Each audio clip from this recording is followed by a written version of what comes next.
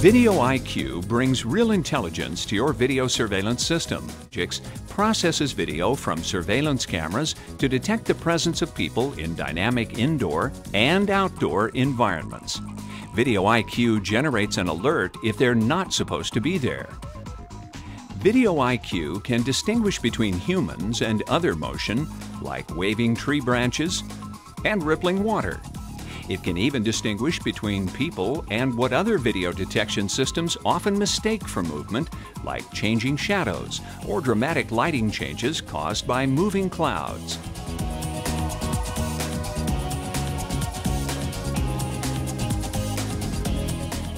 Not only can Video IQ tell the difference between people and background motion, but it can also tell the difference between people and other foreground objects, like vehicles and large animals, even human-sized animals.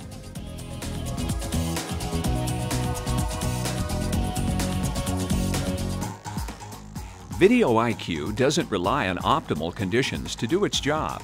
Even at night and in the rain, Video IQ is able to detect the presence of people reliably.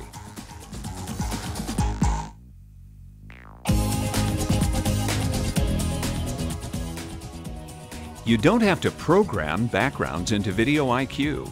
It actually learns what motion is background motion by itself.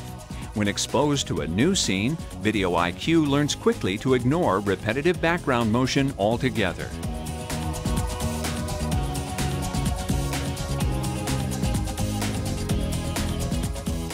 Because Video IQ can distinguish people from other objects, it minimizes false detection, even under difficult situations. And this can save real dollars, especially if you have to send out a truck to check out possible intrusions. Video IQ alerts operators to the presence of people in monitored areas. That means guards look only at the video they need to. The resulting productivity boost enables them to effectively monitor many more cameras or handle other tasks they're called on to perform.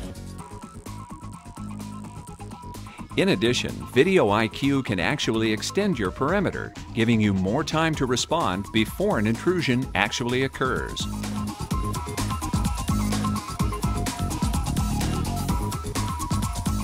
Video IQ is ideal for any application where detecting the presence of people is important, but where it isn't feasible to supervise the area personally or continuously watch surveillance video, like cell towers, parking lots, hotel swimming pools, equipment storage yards, automobile dealer lots, utility substations, construction sites, and water facilities.